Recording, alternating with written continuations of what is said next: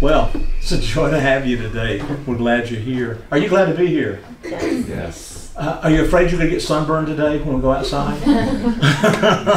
That's some kind of overcast day, isn't it? Yeah. I read the anecdote, and I'd like to say it at times that a man was in bed on a Sunday morning, and he had the covers pulled over his head, and his wife came in and said, "You've got to go to church. Come on, get up. We got to go."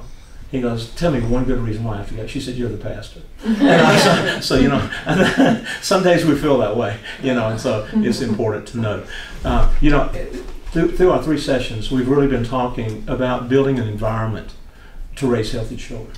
The thing is, we're all part of a big environment, but each one of our homes has its own environment.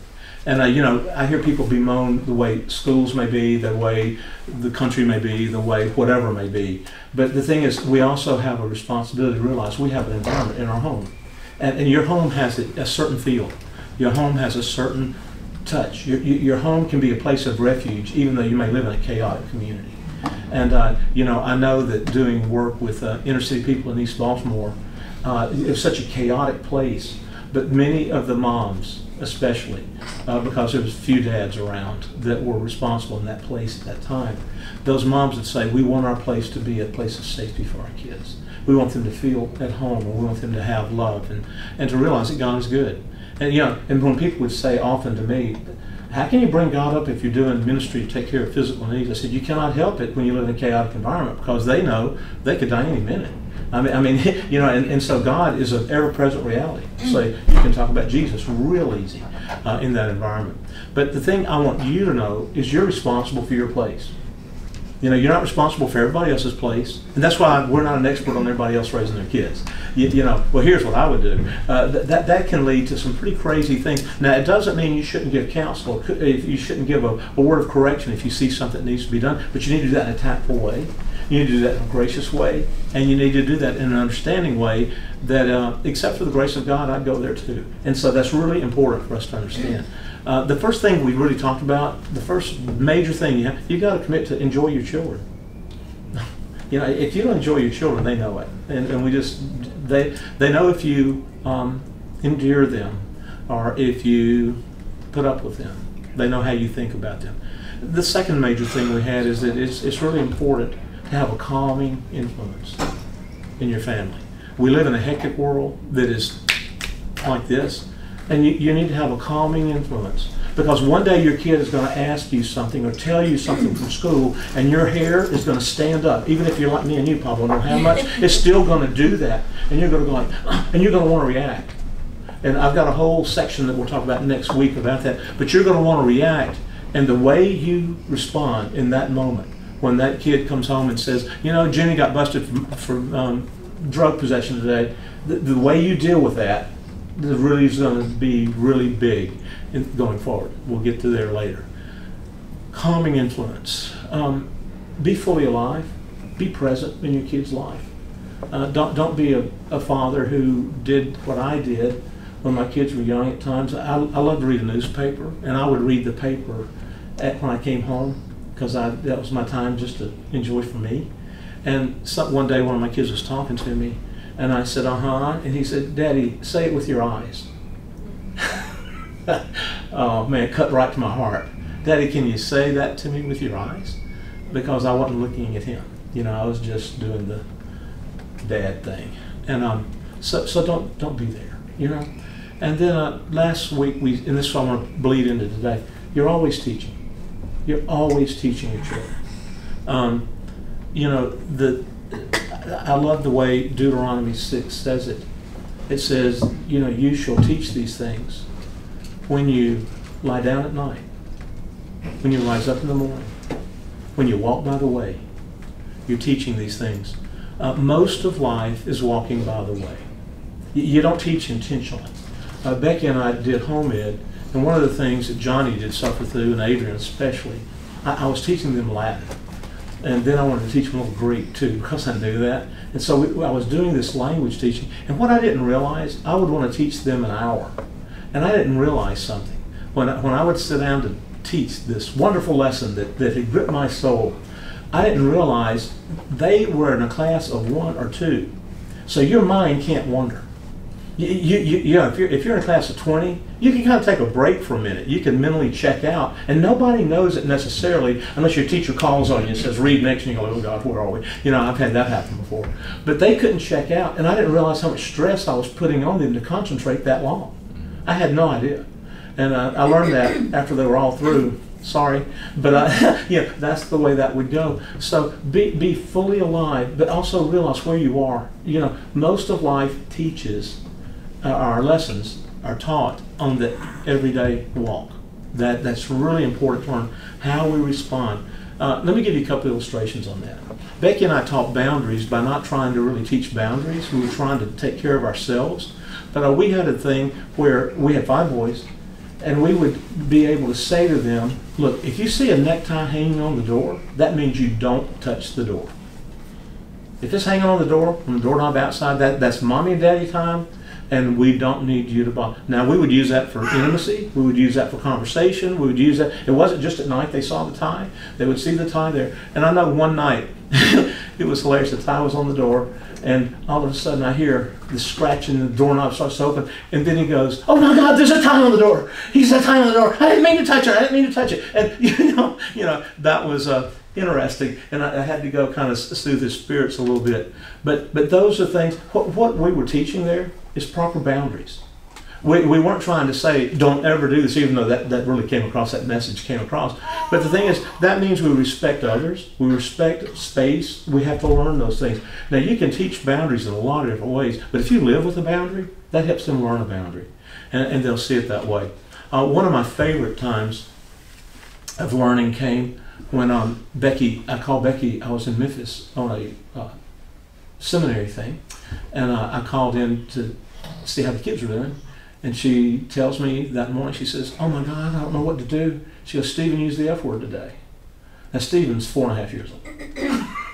You know, he's not quite 5. And she goes, he used that, and I'm not talking about fire truck. Okay, well, that's not the F word I'm talking about. But she said, what do I do? I said, chill, be calm, don't make a big deal about it, and I'll deal with it when I get home. And as soon as I hung up, I went, dear God, what am I going to do? You know, but I'm trying to manage, difficulty here. And so when I get home, we have a family meeting. And they're all sitting on the couch, kind of like that. And then 5 of them, if you can imagine, 5 stair steps here. And you've got 2 4.5s, the 5s, the twins, and then a 2-year-old below them, and then the 2 olders. And I said, I understand that you guys had an interesting breakfast the other day, and that somebody said something that really kind of got Mama going a little bit. And they're all going like, and they're all looking at the one, and they're kind of going like, well, he's going to get it. Yeah, he's going to get it. And I'll never forget how that went, because I was watching them, and they're as cute as they could be. And I said, I had to remember, number one, the kid had no idea what he was saying. You have to remember that, So, and it's not time to teach him what he's saying. That's not it. So what am I going to do? So what I did was this. I said, I am so glad I called him by name. I'm so glad you didn't say the worst thing you could have said. Because he thought he had. He thought he had said the very worst thing he could possibly. I said, you could have used God's name in vain. That's the worst thing you can do.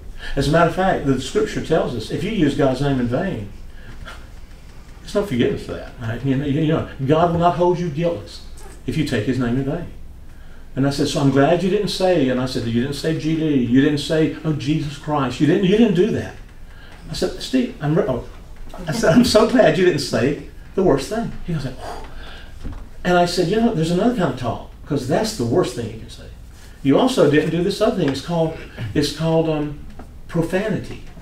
I said, profanity is when you take a sacred topic, but you take it to your own use, put it in your own hands. I said, that's like when our neighbors say, damn you to hell. I said, no human has that responsibility. No human has that right. But when you hear our neighbors say that, that lets you know, that's profane. That's not a proper use of language. That's taking the holy and doing it. And that's when you say hell, damn, any of those words.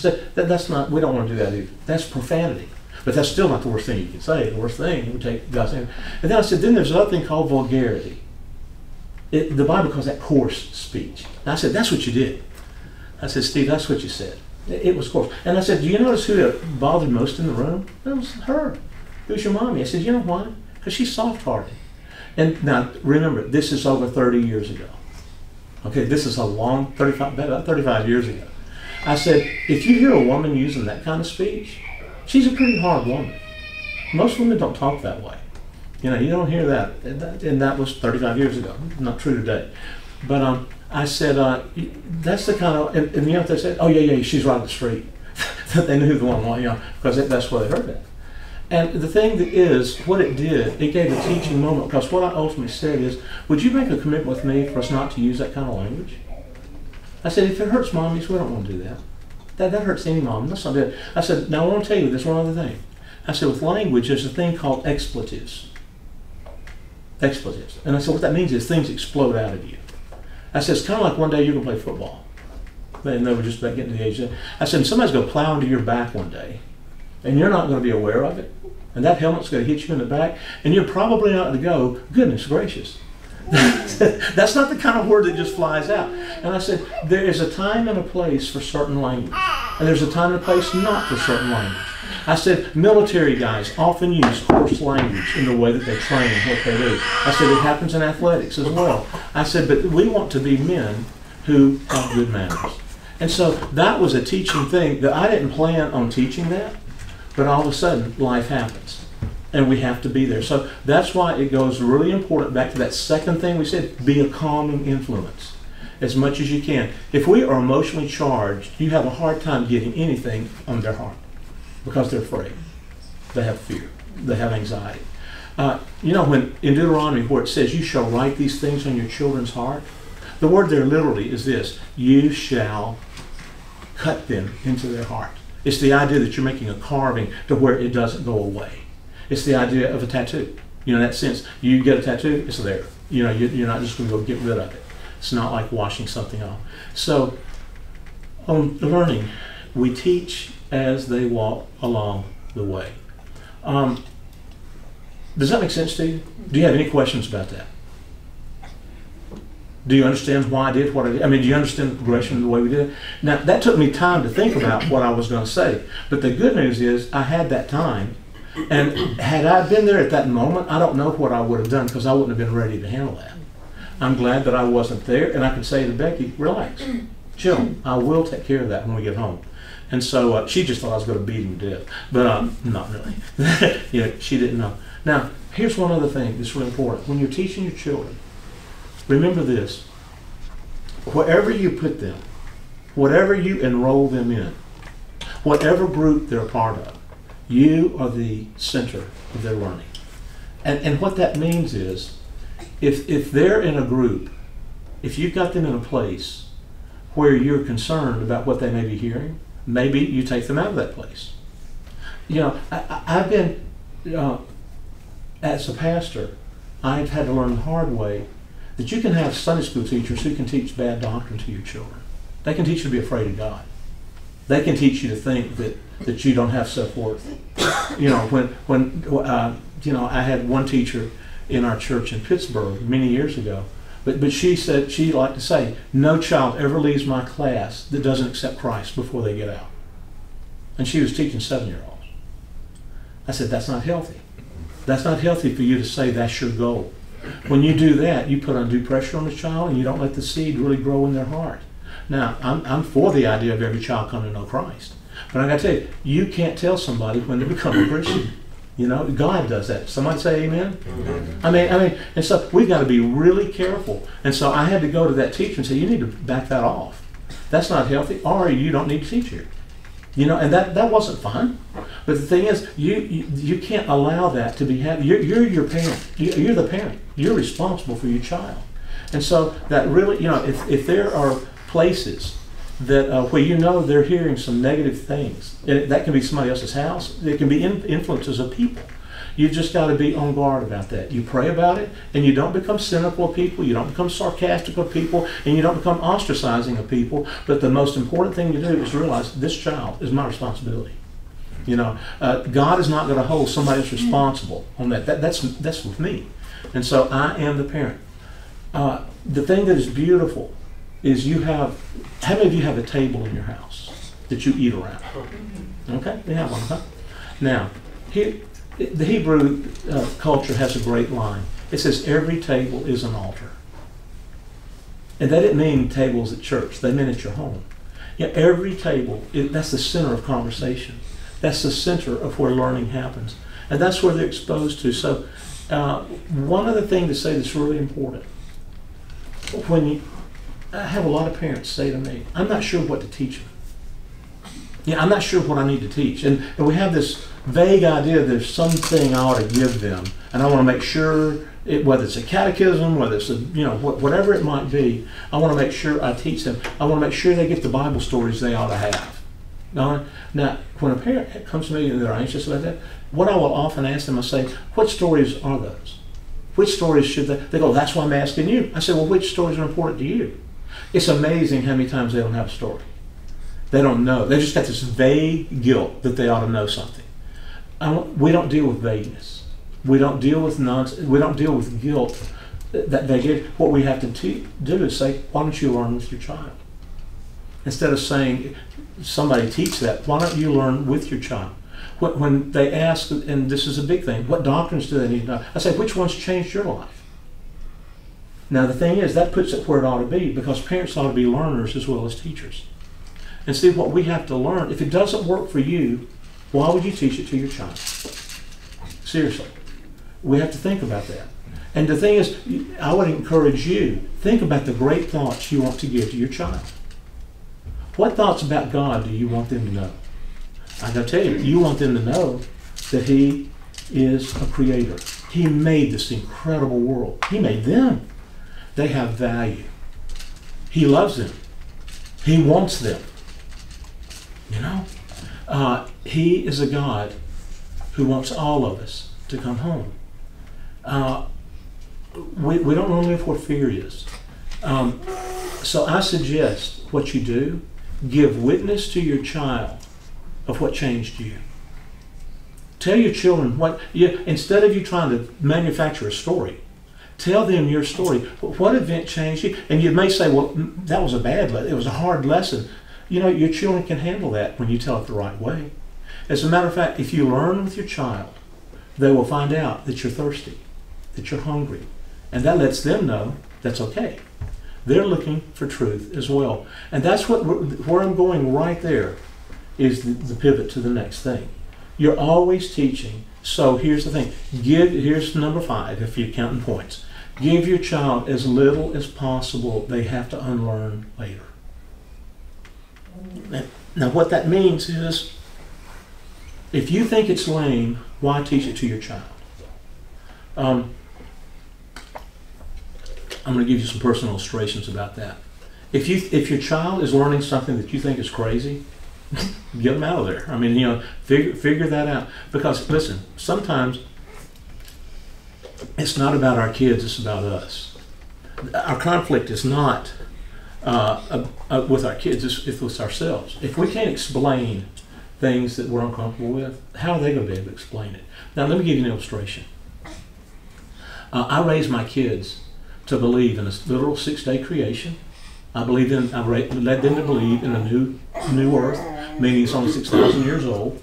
And I taught them what my teachers had taught me, as far as Bible. But when I would take them to the museum, they loved looking at the dinosaurs. Man, that was one of their favorite things, man. And that was even before Jurassic Park. But they loved going and looking at those dinosaurs. And they'd say, wow, those things are huge. And I go, yeah, they are. God made them. They go, well, when? And they say, this thing here says that they're this many years old, way older than 6,000 years. And I go like, well, there's ways you can explain that. And I started giving what I had been taught. Here's how and I was using a certain group in their curriculum and stuff. And then I had to realize one day, that doesn't really make good sense. It's not that I don't believe the Bible. I don't believe that way of reading the Bible. I believe the Scriptures. I love the Scriptures. I read the Scriptures every day. I love the Scriptures today more than I ever have in my life. But what I had to realize, that number one, the word yom in Hebrew, in 6 days, yom doesn't always mean a 24-hour period. It can mean a period of time. It means any number of things. Also, when as you read the Scriptures, you realize they're not trying to give you a scientific account of how the world was made. As a matter of fact, the other thing is, looking at nature did that to me, but also looking at what I call the universe. Man, what I'm seeing with these pictures coming in from the web, I'm just going like, this is incredible. And it's that many billion years away, light years, going at 186,000 miles per second. And I'm going like, that's so expansive. Now, sure, it could have been created 6,000 years ago. That's possible. It's really not very plausible. And you know what? It doesn't hurt my faith at all to say God made this. And look how incredibly expansive it is. And don't we believe God's an eternal God? Well, he's got times one thing doesn't bother him. That's a construct we have, not a construct he has.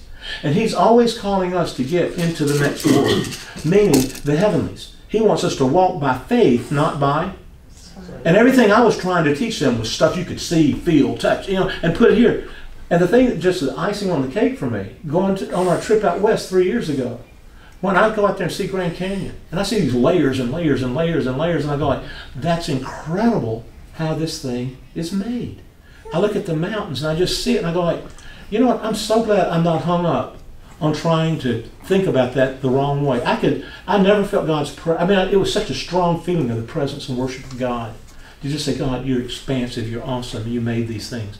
Now, I use that as an illustration because we will often do that and try to fit our children's knowledge in a box, and then they're going to come home one day, and by the way, this happens with regularity.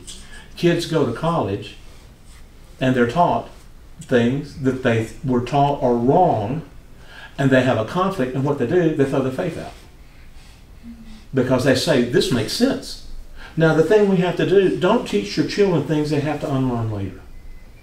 Teach them, and by the way, the best definition I know of faith and how to use faith is in Rob Bell's book called The Velvet Elvis. And it's a book about faith and belief.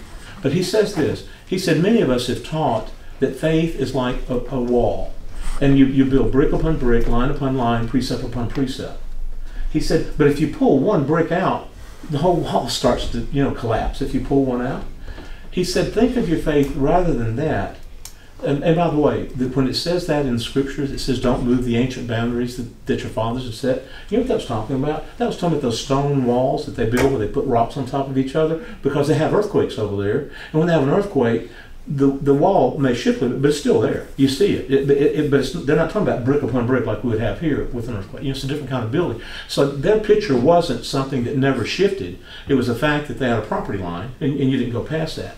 Now, here, I like what Bill says. He said, think of your faith as a trampoline more than a wall. A trampoline is made to jump on. It's made to jump. So jump. He says, if one spring breaks, you don't have to quit jumping. Still works. It says when your children, if they learn that our faith has an elasticity about it, and when we have a doubt about one, just keep on jumping. Keep on in your faith. Keep on loving Jesus. That question is not the most important question. Just say that's not the biggest deal. That doesn't take everything away. Keep jumping on the trampoline. And if you break enough springs, you got to get them fixed. Okay, that does have to happen. But we get really bothered if we think that's one bit of deviation. And the thing that I would say, you want to be in a church where the Word of God is taught, it's understood, and it's taught in a way that makes good sense. It's taught in a way that you go like, I've got questions about this at times. As a matter of fact, I'm in a group where we're looking at the life of David and Saul. And, it's really funny. David, in 1 Samuel, it says that David has played for Saul. David has been there. Saul has said, you're a fine young man, you're the son of Jesse. And then a few chapters later, David does the Goliath thing. And Saul says, who is that kid? And you go like, why does he ask that question? Because he knows who he is. He knows he's the son of Jesse. And what we realize is that Samuel has more than one author. I mean, it's not Samuel didn't just write that happened during his time, but his time periods. And what we realize is they're not trying to tell a chronological history that is the way we would read it. They're just telling the story of how these things evolve and how they work. And so we want to make sure that we're not afraid to say to your child, believe this. You can go to the bank on this. You can always know Jesus loves you. Of all the things you can ever challenge, Jesus loves you. Because they're going to one day wonder if Jesus does love them. when they do the real bad thing, and they've got to understand that you have shared them enough to let them know, no, he loves us in spite of. It's not a plastic love, it's a real love. Now, I know that's kind of a deep topic there, but give your kids as little as possible that they have to unlearn later, because they want to learn to hear your voice. They want to learn to hear God speaking through you and through his word, not just a mechanical voice, if that makes sense. Do you have any questions about that? That may be something you do want to discuss. I don't know. Does it make sense what I'm saying to you? Absolutely.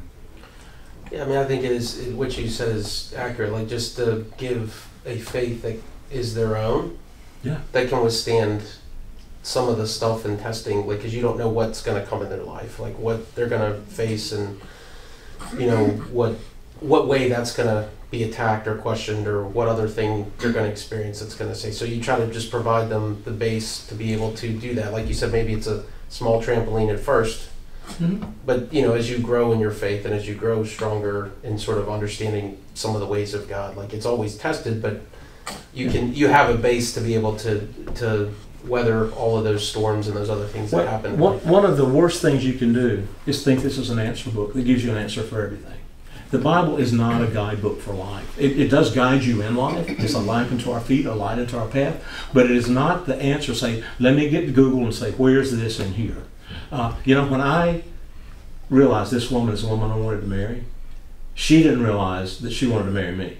Okay, that's really true. When I said to her, I love you, I got that wonderful response. I can't say that. And you know, that'll bless your heart. Now the thing is, I did not have a verse in the Bible that says Becky is the one. I had read a lot of the Bible and I saw good characteristics that I thought a woman of faith ought to have. And she hit every one of those. And I said, that's worth waiting on, that's worth going for. And I did, and I'm glad. But the thing is, you're not going to find an answer for everything you're looking for in there. That's why we have wisdom. If anyone lacks wisdom, let him ask of God. Now, do you know who wrote that? A guy who wrote part of the Bible. He didn't say, read my book and you'll know. He said, if you lack wisdom, ask God, and he will give it to you. You know, that is so important to do. It's so important to understand. The scriptures do lead us. They do guide us. They are living. They are alive. We have a relationship with this incredible book that shows us, but we don't worship the book. The book points us to a relationship with Christ and to have a good understanding for living life. And that is just a critical marker to have in our heart as we go forward. And, you know, the other thing that is really important, when you hold the scriptures with that kind of wisdom, it helps your children have confidence. That is so. Now, let me ask you this. Moses is taken to Pharaoh's house. The scriptures say he is raised in the ways of Egypt. That means he knew all about the Egyptian gods. That means he was trained to think. Ra, Ramses, you know, is going to be the Pharaoh. You're going to have the sun, Ra, you're going to have the Nile, all these things. Moses, the scriptures tell us, one day decided, that's not a good way to view life. I'd rather go with the way of my fathers. That's the truth. And it says Moses laid down what he could have had to follow the one that he knew was true. And the thing, that's what we want to be about. He didn't have all the answers, but I tell you what he did have. He had a mooring. He had a confidence where God could reveal to him. And the thing is, what Moses really learned, it was on the job training, just like we do. He's doing his sheep one day, and the Lord appears in a burning bush. That had never happened to me, but you know, that was the way he learned. And I think what God is saying to us, he can talk to you, he will lead you, he will guide you. His word is a core for us, but he will lead us as we understand that word. So don't teach your children making it magical to where they go, if I just quote the Bible, I'll have it. That's not a good way to live life. Number 6, and this flows right out of time. Encourage your kids to ask questions. Encourage them to ask good questions. Questions are the lifeblood of life. You know, if you learn how to ask good questions, I like what it says in Exodus 12 when they're preparing for the Passover. And the Lord, and they, of course they wrote Torah where they would teach the children. It says, when your children ask you one day, what does this mean? You tell them. As a parent, you say, the Lord delivered us with a mighty hand from the hand of Pharaoh. That's why we eat this meal. It's the night we were delivered. So that is there's a beautiful insight. It says when your children ask you what this means, that assumes that you're talking with your kids. That assumes that you're not going to go, don't ask questions about it, just do it. We don't want to do that. Why do we read a Bible? Don't ask that, just read it. No, why do we read a Bible? Well, it nurtures your heart. It strengthens your understanding. It lets you understand how God is. You understand how good God is. It understands your place in it. It'll help you understand how we can know Him. We read a Bible for a reason, not just because. So when your kids ask questions, realize their questions are not a threatening thing to you. They're not a problem for you. As a matter of fact, it's an assumption. When your kid asks you a question, they're assuming you have something to say. That's why they ask you a question. They want to hear your voice about whatever they're asking you about. Now, it can be kind of crazy when they're little. Daddy, why is this? Mommy, why is this? Why? And then it goes boom, boom, boom, boom. Now, remember, we said this early on enjoying your children. The very things that you wish they wouldn't do when they're young, you're going to beg for them to do as they get to be adults. Keep talking to me. I can't tell you how many parents say, my kids don't talk with me anymore. And you know what? That's because of the other things. We've got to realize, keep that conversation going. That's another whole point. And if as we go down next week's lesson. But the questions, they're feeling secure enough to ask you about things that matter. Especially as they're getting older. I'm not talking about 3-year-olds and 2-year-olds, but you still give them that's a good thing to do. But when your child asks you, why do we do this? Why do we believe this? Why is that wrong? Why is it wrong to steal? Because I can get it. Why is that wrong? And we need to have an answer. We don't just go like, well, it says don't steal. That's true, but there's a better reason than that. You teach them, when you work and earn something, you appreciate it a whole lot more than if something comes to you, especially in an illicit way. Your kids need to know they can ask you about things that is important. And the assumption is this: you've previously owned your own past, so you can talk about that. When kids ask, why should I not sleep with her if it's a boy? Why is sexual purity important? Why is that? We have to own our stories enough to be able to say what we either struggle with, what we failed in, what we, quite honestly, were graced through, that God blessed us. It doesn't mean we shrink from questions because we haven't asked them of ourselves. Why do I believe the Bible's true? Why do I think church is important? Why do we go there? You better have some answers more than saying God said so. Ultimately, they'll think God's a killjoy at that point. But why do we do that? It's a place where we make friends. It's a place that we learn to serve. It's a place we can help others. It's a place we can learn the most important things in life together. It's a place where we can make decisions as a group without fighting and without hurting. We can do things that are not always easy. My kids asked me a question one day. Can I play ball on Sunday? Now again, this is 40 years ago. But one of my boys was a good enough athlete that he was recruited to play on teams that really played on Sunday. And we'd always had a rule: no ball on Sunday. That was our rule, because I was raised that way. Okay? I hadn't thought it through. Okay? And so all of a sudden, you're a pastor as well, and people are looking at you. What are your kids going to do? Because maybe you'll make our decision for us. I don't want to make a decision. And so the pastor thought about it long and hard. The pastor talked to his wife, and I said, I think it's really crazy for him not to be able to play on this team. He loves it, man. They love him. It's a good relationship. We're going to be friends with these people. We'd never know otherwise. And I go I think it's kind of crazy. And so I said, well, here's what we're going to do. At that time, we had 2 or 3 services at our church. I said, if you go to the early service, you don't have to stay for, there we had Sunday school, like group time. You don't have to stay for Sunday school. You can go play on the team. But we're going to honor God on His day. We're going to do that. We're always going to honor God on His day. That's important, okay? But, and you know what, I've got to tell you, what has happened in America over the last 30 years on Sundays, It is no longer considered a holy day. It's no longer considered God's day. I mean, it's my weekend. And I do whatever I want to in that. So we have to ask the question, why do we do what we do? Why do we alter? Parents have to say, our kids have track meets, they have swimming things, they have soccer games, they have, whatever it is. And you have to teach them this. We're not legalistic to say you've got to do it this way, but you've got to find a way to have a reverence for the Lord's Day. And you also have to feed their spirit. On whatever it is they're doing, make sure you feed their spirit. And going to church may or may not be the best way to feed your child's spirit. But I'm not saying you shouldn't do that. What I'm saying is we have to understand that to help them grow, to understand those things. And honestly, when I was asked that question by my kids, it wasn't enough for me to say because I said so. If I'd said that, they would have done the right thing because they're good kids. But the right thing may have been the wrong thing, quite honestly, because it had been done for the wrong reason. What does 1 Peter 3 tell us? It says, when somebody asks you a question about why you have faith, be ready to give them an answer. Why do you believe? Faith means what you believe. So that's 1 Peter 3:15.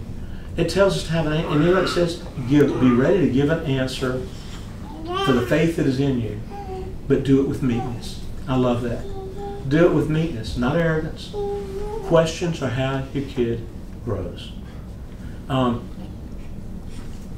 Do this for your child. Ask them what they think about something.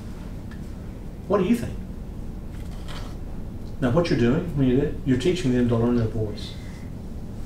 You're teaching them to learn how to be heard. You're teaching them they have value. I'm so glad that probably Shadrach, Meshach, and Abednego, Daniel's parents somehow had taught them before they were taken into captivity, because they were the best of the Hebrew boys. They were taken into Nebuchadnezzar's court. And they said to Daniel, you're going to eat these foods, you're eating at the king's table. And Daniel said, you know what, I've been taught not to eat that. Now what Daniel didn't say, I'm not going to eat your stinking food. If he had done that, the book of Daniel would have been 10 verses. And they cut his head off. They cut his head off. And Daniel died a brave man. That was not wise. You know what? So he went to his immediate supervisor. Remember what he did? Actually, he went to the captain first, and he said, I've got this thing. Can I eat this food? And he says, no, you got to have the king's food. Why would I forfeit my head for you? He's going to be checking you out. I'm not forfeiting. So then he goes to his immediate supervisor, the guy over him. He says, look, let's do a 10-day test. Let me eat these foods for 10 days. And if it doesn't look better, do with me as you need to. But can you do that? The guy goes, yeah, I'll do that. Because he knew he had enough time. If it was a monthly check, 1 week wouldn't set him back. They could get back on track. He could fatten him up, whatever he had to do. So Daniel eats the fruit and vegetables. And then at the end of that week, he looked at him. He goes like, you know what? You look better than the other guys. So everybody started doing that. And the king goes, how are these people so wise? How are they so good? Daniel made an appeal. I'm so glad he had been taught somewhere to find his voice. The miracle of that story is he found his voice, and he wasn't afraid to use it. When you ask your children questions, what do you think? How do you do this? If they find their voice, you'll never have to worry about them being secure. Now you'll pray for it, but you're not going to be tied up in anxiety about it. That's really, really important. And what it means, when you do that, you're giving not only value, you're teaching them how to use their voice. There's a right way and a wrong way to give. Daniel could have done it the wrong way. Now remember Shadrach, Meshach, and Abednego. Remember them? I love what it did. He says, you got to bow down and worship me. If you don't, you get thrown into this fire. Remember what they said? Long live the king. They said, this is not a rebellion against you. How wise is that? They said, long live the king.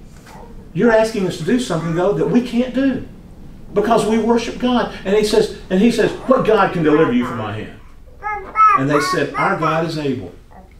But even if he doesn't, we're still going to love him. Man, that'll preach all day long. I mean, that's such an incredible statement. And he got angry. And then he throws them into the fire. And it was so hot that it burned up the guys who threw them in the fire. And when they were bound up, thrown in the fire, and when they're in the fire, they're walking around, their bonds burn up. The only thing that burned on them was the bonds. That's so beautiful. That came off. And then the king looks in. He says, we threw in 3, there's 4. There's one of the sons of God with him. Now, that is powerful. Anyway, they come out. You remember what the king says? If you don't bow down and worship their God, then you get thrown in fire. He said, there's no God but yours. Now, this is important because through Nebuchadnezzar's life, he had a long rule. He gets off the track sometimes, but at the same time, Daniel calls him back. He goes and eats some grass for a few years and loses his mind for a while. He comes back and he goes like, God is God.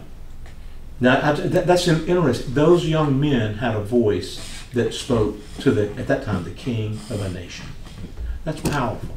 So ask your child's questions. There's a right way to use words, there's a wrong way. You know, Scripture, look up what words, like in Proverbs, look up the word, and some words are jagged words. Some words are thrusting, sharp words, like a saber, it says. Some are smooth. Some are, it says they're dainty morsels. I'm talking about gossip. These wrong things. Some of them are licentious. Words are important. You're teaching them how the world operates, though, when you teach them how to use their voice. And that is how things get done. You're showing them, when you ask them questions and encourage questions, you're teaching them the world is interesting. The world's an interesting place. God made this incredibly wonderful world, and we don't want them to just spectate the world. We want them to engage it. We can do things better. You know, in our first class, they said, why did you have kids? And somebody said, I want my child to make a difference in the world, make the world a better place. That's a great reason to have a child and to raise a child. We want to engage with it, not passively spectate. When you just retire and back off from curiosity, what happens is we just let things go that we should not let go. My dad did not like me to ask questions. My dad thought I was challenging authority. Now, the truth is, I was raised in the 60s, and our big statement, the group that I ran with, was challenge authority. That was it. Down with the institution. And that was it. Now, we didn't have anything to replace it with. We hadn't thought that far. You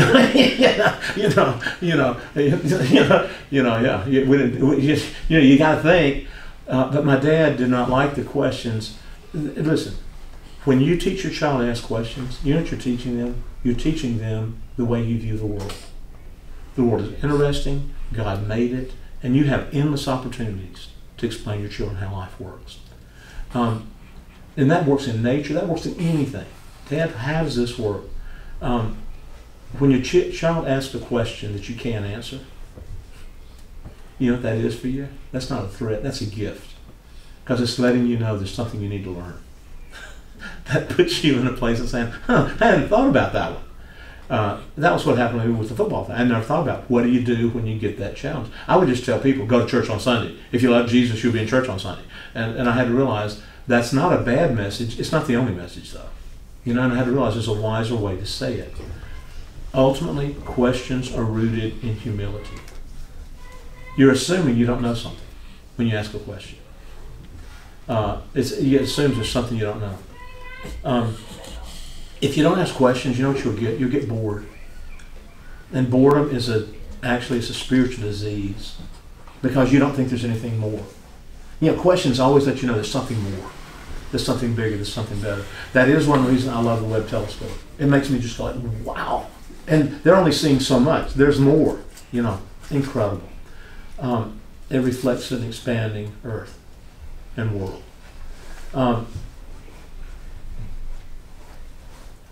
When your child has a heartbreaking moment and they ask you why, you enter into something with your child. I can't, when I had to walk with some of my kids when I went through some major disappointments in life, I'm talking with a child when he blows his leg and he wants to play college football, he knows he can. And all of a sudden you realize that could go away. Why? What did I do wrong? Well, you didn't do anything wrong. It just happened. We can find God's strength in it. We can find His goodness in it. Those things happen when those things happen to us. And we've got to be willing to tell, why didn't I win first place? Well, it's easy to say, well, he was better or she was better. You know, you can say that. But that still doesn't help your child. And then they'll go, I'm just going to quit. And go, no, that's not the answer. Let's ask questions here. Can you get better? Can you do this? Why do you run anyway? Or why do you swim? Why do you dive? Why do you play baseball? Why do I strike out when I need to? Questions help your child grow, and it helps you grow when you enter into their deep pain. When you forbid something from discussion and say you can't ask that, you've just taught your child that you can lock things up and that you can ignore things. And you really can't do that in life. That is not a healthy way. People come to me often and they say this, Pastor, you have to, when I'm talking to them about whatever issue, and they go like, well, I wouldn't even want to talk about that, with anybody. And let's just put some things out here. Whether somebody has a child who's gay, whether somebody has a child who's thinking transgender, when you have these different things, and they go like, I don't even want to think about that. I go like, I don't have that luxury because I have to deal with the people who have those issues. And you have to walk with people. And it's not as easy as to say, well, here's the answer. The biggest thing is, let's love the child, let's help the child, let's do the best we can to walk with them where they are. Now, there's things we can say that are wise or foolish, but at the same time, don't avoid issues and say you can't talk about that. There was a time I had a conviction to do no divorce and no remarriage. That was my biblical conviction. And I knew that it had problems with it because I knew how hard it is. You can't find a Bible verse that says that clearly the way you want it to. And so that was my standard. And somebody came to me one day and they said, Pastor, we came to know Christ in this church. We met in this church in our Bible study group. And we believe God brought us together. And would you consider marrying us? Now, we know you have a conviction about no divorce and no remarriage. So here's the thing, Pastor. If you don't believe we can be married, if you can't do the ceremony, we're going to think God just doesn't want us to be married. Now, they didn't say that to threaten me. They weren't putting pressure on me. They weren't saying, we're going to leave. They weren't saying that. They said, we're just going to leave. We're going to trust you. And I said, you know what? I've never thought about that hard with that kind of question behind it. Now, I had told my sister I wouldn't do her wedding because she was married to wanting to marry a divorced guy. And I was so hard in that his wife had died. He had gone to Vietnam in the war. She decided she didn't want to be married to him anymore. She was living it up with everybody else and said, I want a divorce. He comes home, finds that out, they divorce, and then she dies after that in an accident. And I was dumb enough and hard-headed enough to say, no, you're divorced, so you don't need to marry my sister. And I didn't do it. This last trip home, I sat with both of them and I said, I'm so sorry I did that. They said, dude, we're good. I said, I know you are. But I just said, I hurt you and that was stupid of me. I was unwise. I didn't really take that to heart. And I didn't realize I was hurting you when I did that. I was honoring God, I thought. Now, you know what? I studied the scriptures 100 hours after I was asked that question by that young couple. I said, can you give me time? It's going to take me a while to come, because I said if I do this, I have to teach the church why I've changed my conviction. I can't just do it. I'm going to have to teach. And I took 5 weeks, and I taught 2 hours each Sunday night on why I see this differently today. Now, the first thing I heard was, Pastor, don't believe the Bible anymore. That was from fundamentalists. And I had all kinds in the church. This is a good church. It had all kinds of people in it. They said, I believe. I said, no, that's not true at all. And I wasn't defensive about it. I said, I know you're going to have these questions. I'm just telling you, I've read the scriptures, and here's what I believe they really teach. I think I was wrong. I was wrong. Scripture's right. I'm wrong. And you know what? That grew the church. That blessed the church. And it totally changed my life because I found my voice. And I had to face things that I was avoiding. I didn't want to do it. So I could have a conviction and say, I don't do that, so I didn't have to deal with it. And you know what? That's the place where I lead more people to Christ, is when they come and want to get married. And I say, you have to have a good spiritual foundation to start. And that is just the most beautiful place to be. There's couples in this church. Because I did premarital with them, I did their weddings, they come to know Christ, and they're part of the church. Does it make sense to you what I'm saying? Questions are rooted in humility. And to be able to answer a question doesn't mean you're arrogant. And you don't forbid questions from being asked. We're not afraid. The Pharisees did not want to face questions. By the way, do you know what Jesus did? When he was asked a question, do you know how many times he answered the question? Not many. He usually answered a question with a question. What must I do to have eternal life? He said, what do you think? He goes, well, Moses' law says this. And he goes like, okay, what are you doing with that? And he was asking questions. He didn't say, do this. Yeah, it's so beautiful. All the way through. When Nicodemus comes, how can a man be born again? Jesus says, well, you see the wind, you see this?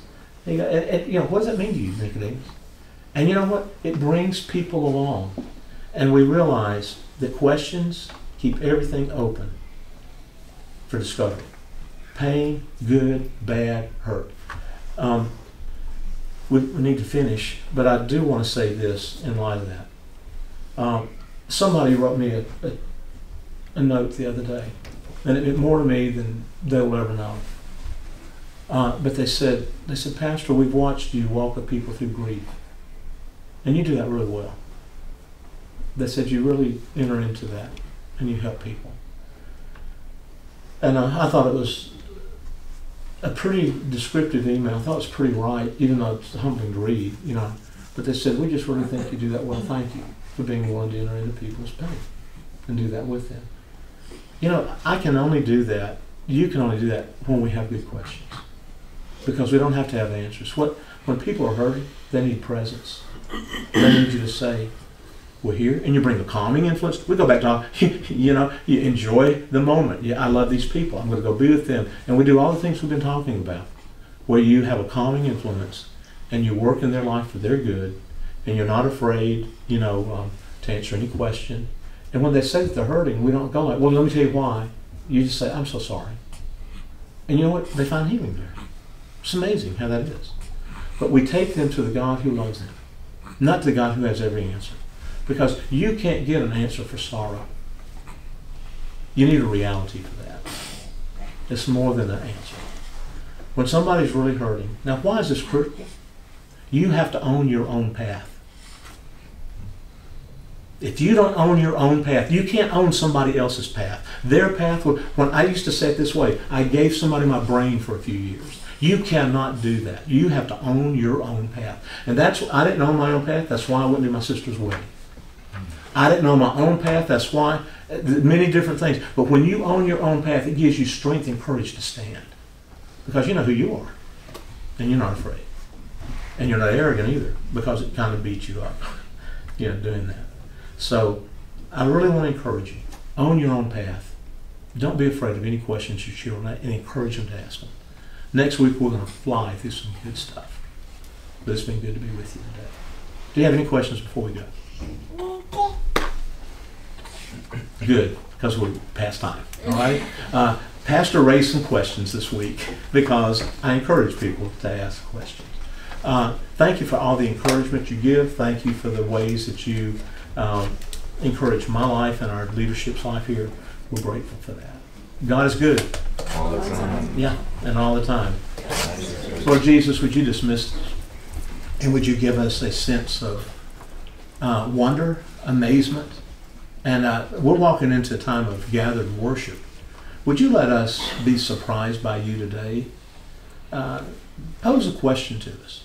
Put something to us and give us the ability, Lord, as well, to realize that we can find joy and meaning when we follow you. Because you're the way, you're the truth, you're the life. And we follow. In Jesus' name we pray. Amen.